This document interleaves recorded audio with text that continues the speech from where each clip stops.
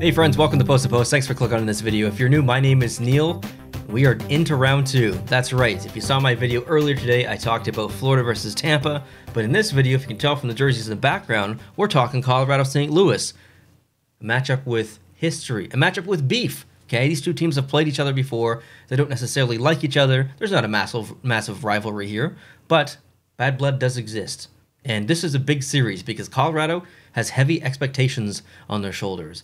But St. Louis, you know, they've won a cup recently. They've got a little bit less pressure, but there's still expectations there because they're generally the same team, minus, like, well, the main one's Pietrangelo. But here's the thing. Well, I guess here's the thing for me. I don't know if this series is as predictable as you think it is.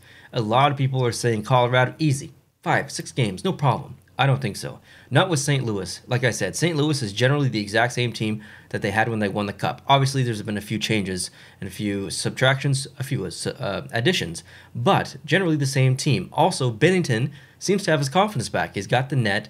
That's a dangerous thing. That's a dangerous thing for Binnington to have his confidence back. That means bad news for Colorado. It's going to be an interesting matchup on every aspect of the ice. You've got Cale Makar working magic on the back end, leading into right into the ozone. You've got St. Louis with their incredible breakout game and their ability to turn over the puck at will, almost. Like they've got such a skill to create something from nothing, where Colorado is almost constantly pushing the pace, and they just have so many weapons, and St. Louis is a bit more reactive, and they can take advantage of a lot of situations. So different teams, but very deadly on both sides of the coin. Colorado's power play has been amazing for a long time. They've got that almost down to a science, but St. Louis, very underrated power play. They dominated the Minnesota Wild in the first round. They have an incredible special teams, not only power play, but penalty kill. Best advice to Colorado, don't take penalties. Keep this 5-on-5 or try and draw some penalties. This might be a little controversial to say, but if Colorado is not responsible, they're going to lose this series. St. Louis will win this series in special teams if Colorado is not responsible. If Colorado remains responsible, Colorado wins this series. That's generally how I feel about the entire thing. If I could pick one thing, that's it. Special teams. Let's keep things 5-on-5. If you're Colorado, I think you'll win this. But if this is a lot of back and forth between penalty kill and power plays, I think St. Louis has this series. I think they have the resilience to get it done. And I don't really care who wins.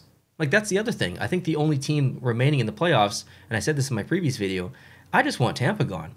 I'm okay with any other team moving on and winning the Stanley Cup. Even St. Louis, they won recently, but there's still a team I like. I like Colorado.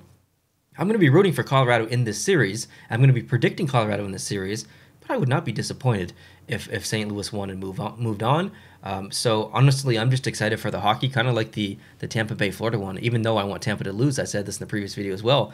I'm just excited for the hockey. Like, this is going to be great hockey. St. Louis versus Colorado.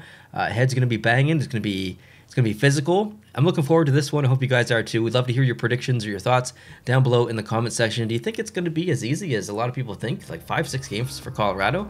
Or do you see this going deep? I'm picturing like Colorado in 6, Colorado in 7, maybe even St. Louis in 7. I don't know, but I guess we'll find out pretty soon. Enjoy your night of hockey. Hope you guys are having a great time watching the playoffs in general, not just tonight, but in general. And yeah, if you enjoyed the content, please hit the like button. Please hit the subscribe button if you're new. I'll talk to you tomorrow for more series previews. Adios.